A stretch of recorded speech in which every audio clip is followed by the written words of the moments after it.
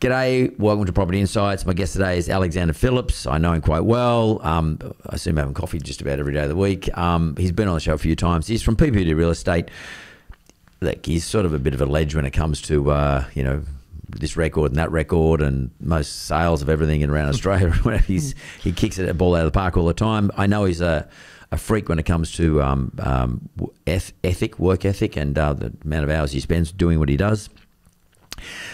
But I'm here to talk to him about the current property market. There's lots of discussion going on there, mate. Welcome. Yeah, thanks, Mark. Thanks for having me again. It's good to be here. It's the weirdest thing. Like, I can't get my hand on what's going on out there. Like, I mean, if I'm talking about your personal average, which is quite expensive property, that's one market. But your business's average, where you sell lower down the range, maybe that's going to get affected. What are you seeing out there?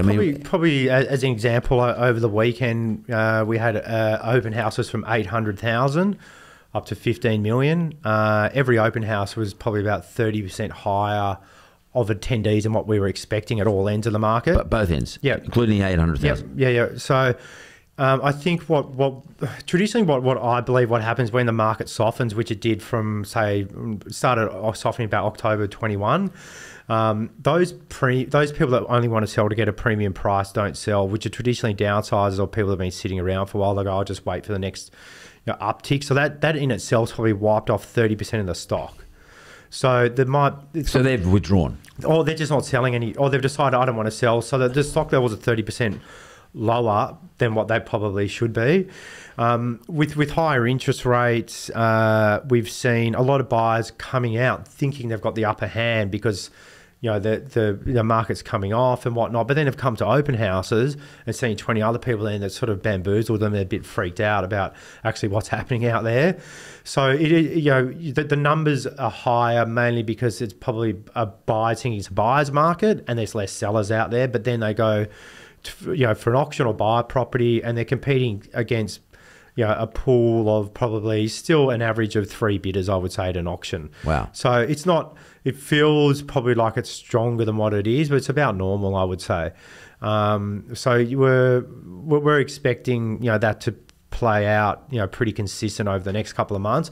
It's more so what happens with all these people rolling off from going straight from 2% to 6%. With if they've got big mortgages, higher cost of living, how much. What that actually does is get more property on the market because they need to sell.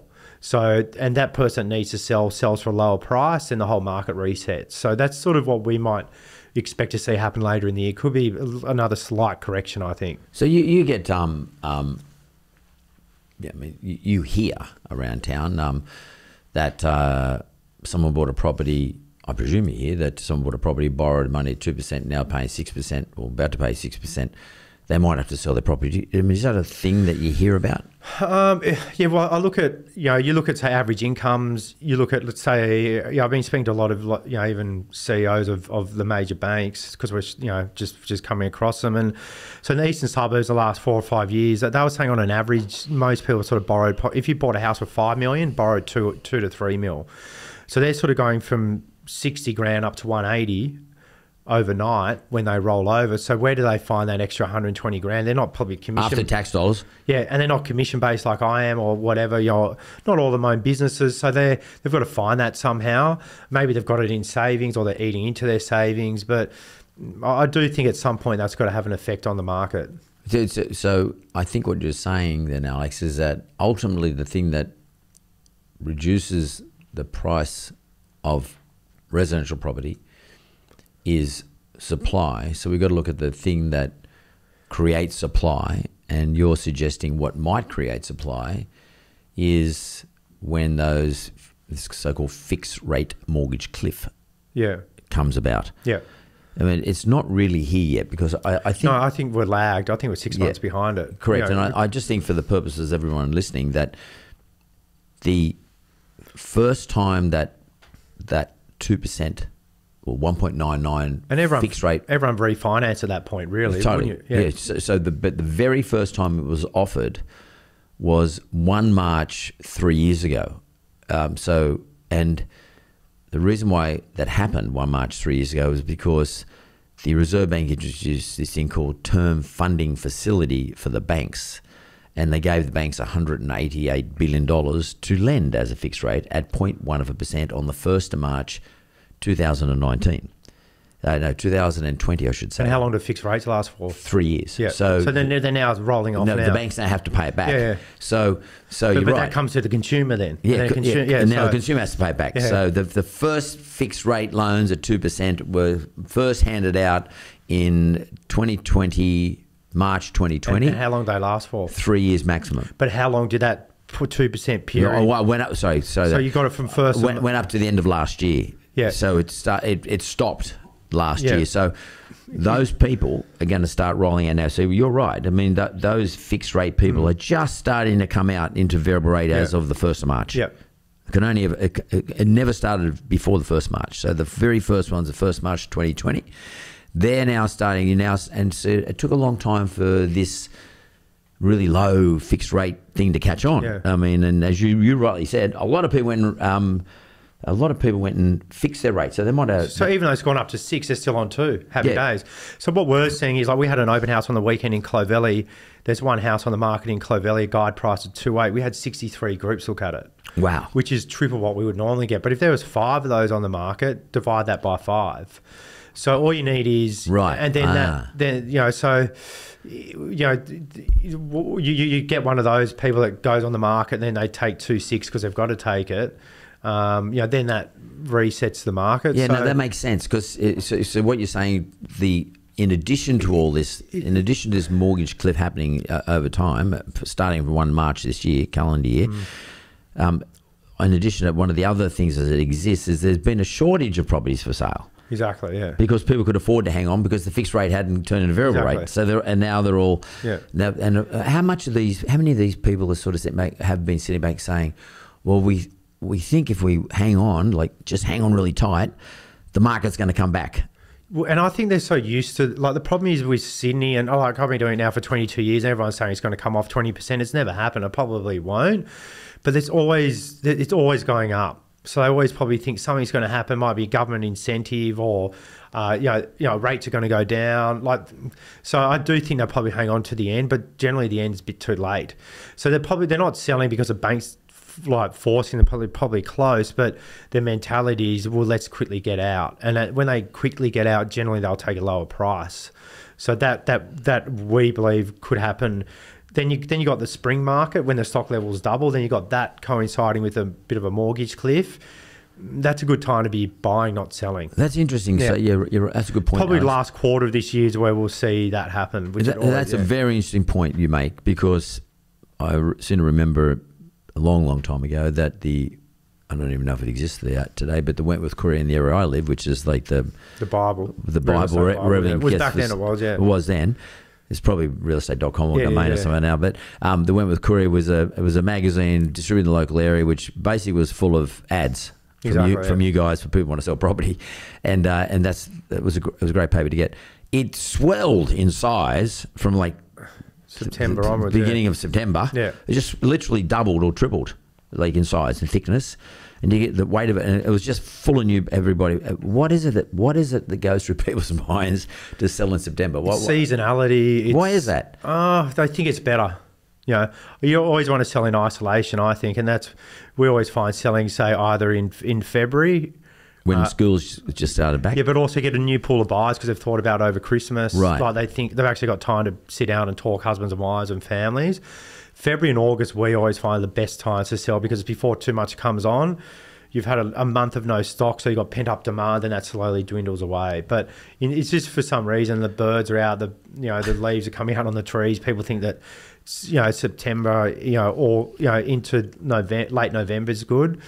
Traditionally, by mid-November, you don't want to be selling unless you have to. Which means if I'm a buyer, I want to be buying. Exactly, yeah. I can sort of buy on Christmas Eve, or 15th, from December onwards. A lot of people see Christmas as like a deadline, and they freak out and take a lower price, which it's only a 3-week window where nothing happens. So. We actually sold, I think our agency sold about 25 properties in January this year because we started earlier but finished earlier to beat that downturn in the market. So you think that the combination of the two things, and we hate seeing this happen to people, but people will become more willing as vendors, not desperate, but willing as vendors, when they start to see a lot more stock come onto the marketplace too, because they might start to say, wow, I should really sell now. Because, and then that's what happens with steamrolls. Because they start panicking. It's like that fear, like everyone's doing it, well, I've got to do it. So you do get that. The thing is with us, like, we work it out pretty easily that why they're selling, but they never really tell you. You say, oh, by the way, I'm on 6% and I can't afford it. They don't tell the agent. No. Well, why would they? Exactly. Well, but you can work it out very quickly. Yeah. So like it's I got a sense that I agree with you, by the way. I got a sense that if the so-called mortgage cliff becomes an incentive for vendors to meet the market, well, put the property in the market and meet the market mentally, then it will happen around September. Or later. Put it this way, I've been saying later this year. Can I ask you this, Alex? What about the sentiment, though, that some people, some economic commentators, are starting to say, well, we think interest rates might start coming down in the end of this calendar year. Do you think that vendors might say, oh, shit, I'm going to hang on? That's probably why they're hanging on too. I'll just hang on? Yeah. Like, you've already got, like, ANZ, Macquarie lowering their fixed rates. Yeah. So that's a reason for them to hang on, I think. But there'll be a point where there's no more money in your bank account to pay your mortgage, so you're going to sell. But that's why I think people are hanging on. Yeah, because I hear it all the time. Yeah. I don't know. When I bought my first place when I was 21, 20 years ago, I was paying 8%. I would think the normality is where we're at the moment. 5 or 6% should be about where we're at. So it'll stay there. Yeah, I don't see it going back to where it was. We're going to have the same problem of a delayed inflation later down the track. So I think over the next 10 years, it'll be pretty much anywhere between 4 and 7%. Yeah, that sort of makes sense. Yeah. But it's interesting because I read the, and I don't want to say this to any vendors out there, but I read the predictions of the chief economist from Westpac saying that not at the end of this year, but sometime in 2024, later 2024, that they expect to see 7 rate reductions. Wow. Now, if I'm a vendor and I'm reading that, I'm thinking, well, I can hang on for a year because if we've got 7 rate reductions, I'll be sweet. I'll be able to hang on forever.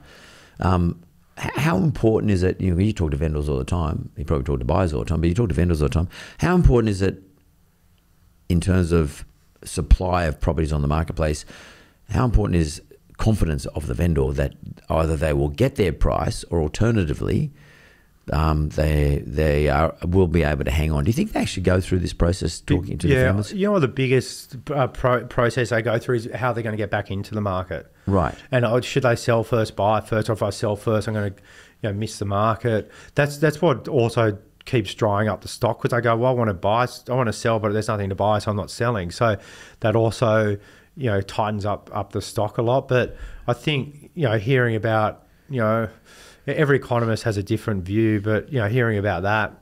That's only one bank, by the way, saying that. Yeah. But other banks are saying 3 or 4 rate reductions at the end of this calendar year, or starting at the end of this calendar year. I don't think any of them know. No. I actually don't think the Reserve Bank governor knows either, by the way, because it's all about how well inflation does or doesn't perform, and that comes down to how much we spend. When you go out on a weekend and you see high interest rates, you're very close to this, and you see the big discussion about inflation, do you ever think, is it hard to reconcile in your mind, hang on a minute, we've got really high interest rates, but everyone's out there spending like crazy. Like, do you ever get a bit confused? I do. Like you go to every restaurant's still packed. Yeah, totally. And you go, like, they must have a lot of money behind them, and they're sitting on a lot of cash, or they just haven't adapted that you do need to tighten up. What do you think it is, though? I mean, like, because I can't reconcile. Like, I was at the airport the other day. I can't work. I came to the airport on Wednesday from Europe, and I've never seen so many people at the airport. Like, and plane prices, tickets, double. Yeah. I can't work it out either. I think I don't know if Australians, because of the last 20 years, how things are happening, actually know how to save. Maybe. Do you think that's what? Do you think we've got? Think so, do you think people are out there eating into their I do. credit cards or whatever? Yeah. Debt. Or debt. Yeah. Yeah. So, I think therefore, one thesis that comes off the back of that is that at some stage that'll come back to bite them, and there'll be a problem. Yeah, exactly. And they will have to react and sell to reduce debt. And the biggest way to reduce your debt is selling your biggest asset and paying it off. Or paying off other debt. I've often thought to myself, Alex, like let's say I got a $2 million debt, like that example we gave before, and I bought a $6 million property, and the $2 million debt's now costing me $180,000 a year, whereas before it was costing me $60,000 a year. And I think, okay, well, I'll sell that $6 million property and I'll pay back my debt. But now I've got $4 million or $3 or something million tax free because it was my home. I don't just sit around doing nothing. I go and buy something. Exactly. So is there a case to be made that if you could pick that price point in the marketplace where everybody's selling, therefore those same people are probably also buying, so they downgrade? Is that what you find they do? They downgrade. They go from a big house to they go from 10 to 5 or 5 to 3. Put $1 million in the bank. So where's the demand then? Are you seeing a nice sweet spot in there in your marketplace? A nice sweet demand area? Yeah, it's probably now, and it seesaws all the time. The 2.5 to 4 bracket, then the 10 plus bracket. Right. So anything over 10 is okay. There's not much of that anyway. Exactly. And the 2.5 to 4 bracket, a lot of it is driven by downsizers. And families competing. So we start to see houses and semis or terraces now, both markets going for them. So it sort of keeps that marketplace pretty strong. Downsizers, because they're coming from an 8 mil or they're going down into that market, so that's fueling it a lot. The one thing is, which is some interesting data, is our property management team. We've got 1,300 managements across all different price ranges. I was speaking to them last week, and they've said they've never seen so many downsizers. I said, "What do you mean by that?" They said, "Well, people spending $2,500 a week saying, I can't afford this anymore." Are you talking about rental or rental? Yeah, rents? Tenants spending $2,500 going down to $1,500. Right. Tenants that were in share housing, but in COVID went, no, I'm going to rent my own, 1 bedroom or 2 bedroom, now going back to share housing. So they're people, they're probably a bit more liquid than someone selling a house. So they're going, yep, I want to get out of this and downsize and save $1,000 a week. So that to me is, a sign that will probably start to affect, the sale market as well. People just going, well, it's time to get out because they've got a lot of debt. So you operate across a lot of the eastern part of Sydney, and probably south of east a little bit, like not just Bondi Beach. I'm talking about Maroubra and Maroubra and those sorts of areas. What's doing really well now in terms of demand? That 2.5 to 4 bracket, big. You've got, like I said, it's families, downsizers, probably also anything up to 1.5, because the first home buyers grant, which is finishing June 30, where you pay no stamp duty or annualised land tax. That's been a big push.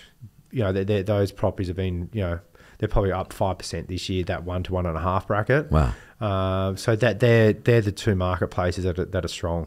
And are you finding much more inquiry from the investor market now? So, because, normally my business, which is a financial services business, we lend money. Normally we do about 28 to 31% of our total volume is investor borrowers. Yeah. We're seeing a substantial increase in that in the last couple of months. So investors are coming back into the market. And one of the things we think could be driving this is obviously prices are down, but also yields are up because there's a shortage. It's a yield that's driving that, definitely. Yeah, you seen that? Yeah, big time. Yeah, so you're seeing a much bigger inquiry for investors. Yeah, and investors who also buy it for families in the long term. So like I've got clients at the moment, they've got 10 to 15-year-old kids that go, okay, I'm going to buy this terrace in Paddington for $2 million, rent it out for 10 years and give it to one of them. Right. But so it's sort of a hybrid, I'd say. So they're in the market. So we get a lot of that in the eastern suburbs. But we're seeing more of those people calling to get in now because they know the yields are a lot higher. And again, where's the sweet spot? We're talking, is it like the $1 million to $2 million, $1 million to $3 million total territory? Correct. So like one of the things I'm getting out of this is there's a sweet spot between $1 million and $3 million. Yeah. That's where the demand seems to be going because of higher interest rates, investors moving to the market, good rental yield returns. Obviously, once you get above $3 million, your rental returns aren't good. No. Generally. Yes, that's great. So, and what I'd like to know is, what about Darlinghurst? So, just specifically, I would ask you, do you guys operate in Darlinghurst? We do, yeah. It's these areas. This is a typical investor. What you should be doing when you're an investor. you got to look at these areas and say, well, it's not going to bleed into the city. It's not going to bleed into Paddington. It's not going to bleed into King's Cross. It can't go to the airport, or it's not, it can't go past Surrey Hills. So these areas are contained. Yeah. And it just seems like there's only one way for them to go, is up. Yeah, correct. Because they're not building anymore, and their transport, walk to the city, eastern suburbs. I think probably Darlinghurst has suffered a little bit over the last 10 years. Why do you think that is? Probably it's missing a bit of that energy or a hub like Paddington or Surrey Hills Or has. Potts Point. Or Potts Point. But what can happen is when those you sort of get the seesaw between suburbs. When those prices go up in those suburbs, people come back to it. Yeah. So it's sort of lagged a little bit. I think there's a lot more upside, providing that there's better infrastructure put in and whatnot. But there's definitely upside in it. Yeah, that's interesting. Certainly, and that's because when you mentioned, I thought about when you mentioned the sweet spot between $1 million and $3 million.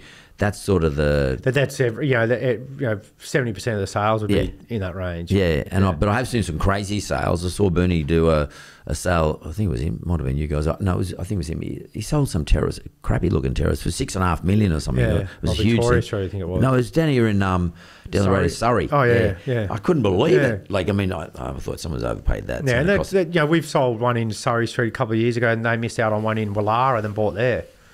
Right. So you do get a bit of that.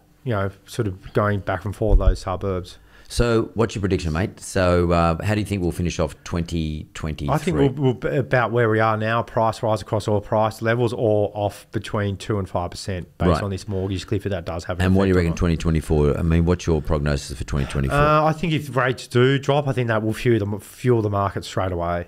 But you fuel the market in terms of buyers? Yeah, and prices going up. Right, okay. Yeah. But... there's a big gap between wages and property prices and mortgages. So that's got to go hand in hand with wage growth as well in some respects, I think. So what's your biggest worry? Biggest worry is probably that how much that mortgage cliff, if it does happen, take an effect on the market. But the thing is, for us, as long as they're stocking, it's going and up they're or selling. down. Doesn't matter. Yeah. From a business point of view, you're going to sell no matter what. You'll sell for somebody no matter what. Sometimes when it doesn't sell, like we're seeing in the commercial world at the moment, like I've been speaking to guys that haven't done transactions for a year, is like no man's land. The vendors are here, buyers are here, no one knows what's happening. And in the US, that's happening at the moment. Like a lot of, there's no borrowing, there's no deals happening. No one actually knows where the prices are.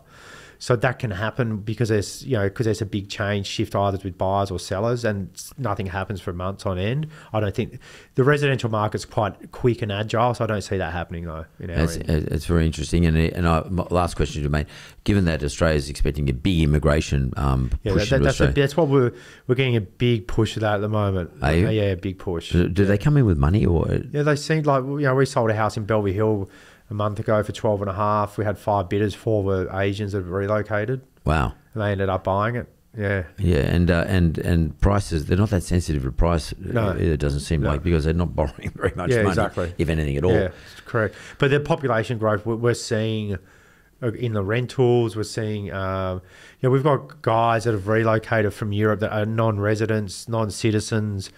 So they're paying like big taxes and stamp duties, like buying houses for 10 to 20 million because they're relocating for lifestyle reasons.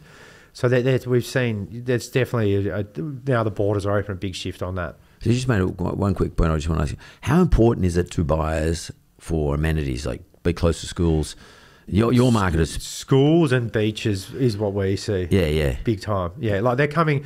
If you're coming from Europe or America, you're coming to Sydney because of that connection of the surf and the city. So they want to see all of that. They're not going to go live in suburbia. Where with big backyards and tennis courts. They want to feel the energy of what Sydney is. Yeah, that's what Sydney is most famous for. Exactly. Yeah. Alex Phillips, PPD. Mate, thanks very much for coming on again. You've confirmed some things for me, and you've opened the doors for me for some other things. Good. And because I'm always out there looking at an investor, and I was just walking around here this morning before I started these shows this morning.